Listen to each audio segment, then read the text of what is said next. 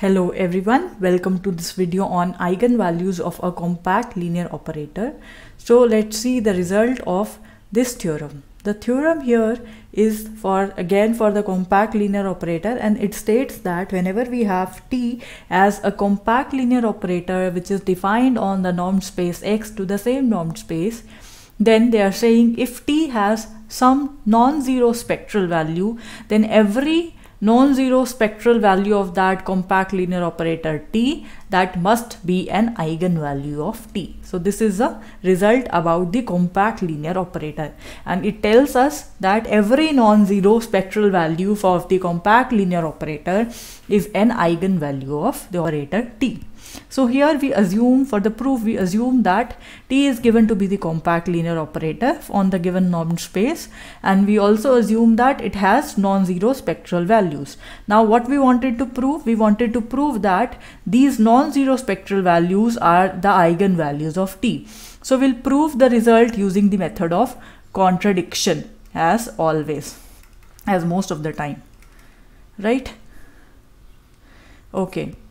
So here we assume that if possible, suppose that a non-zero spectral value of the given operator T is not an eigenvalue of T.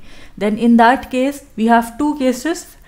In the first case we say this resolvent operator does not exist for that particular value, for that particular non-zero lambda, which is the non-zero spectral value of the given operator T, right? And in other case we say this operator exists, right? So let's see what happens when we say that if the resolvent operator, which is the inverse operator of the given operator T lambda, if this does not exist, then according to the definition for the point spectrum, this complex number lambda, the spectral value that is lying in this point spectrum of the given operator T. Hence we would call this to be the eigenvalue of T, because according to definition all the members which are there in the point spectrum of the given operator T are the given eigenvalues.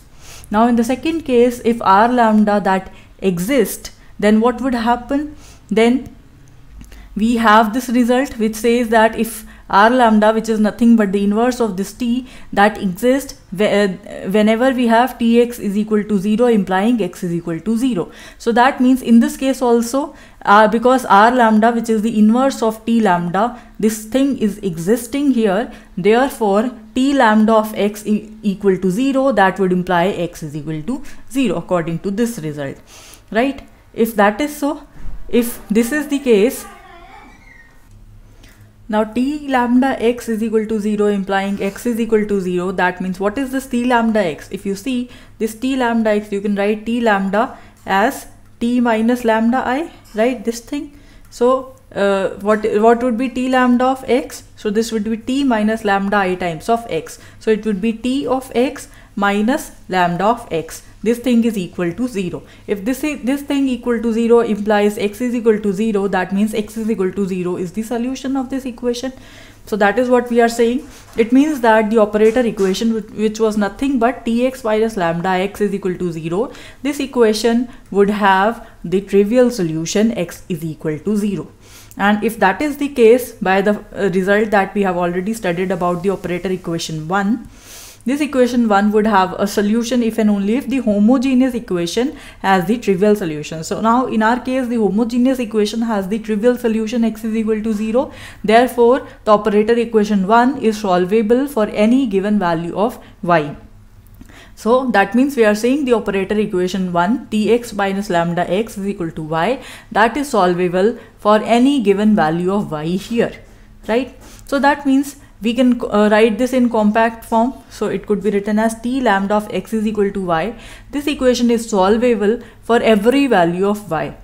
And moreover, this R lambda that is defined on all values of the given normed space capital X. And moreover, this operator that is bounded also, right? If that is so, this lambda, which was the given non-zero complex number, this now becomes a regular value of the given operator T, right? So if that is so, it comes in the resolvent set for the operator T. but in the very starting we have assumed lambda to be the non-zero spectral value of the given operator t.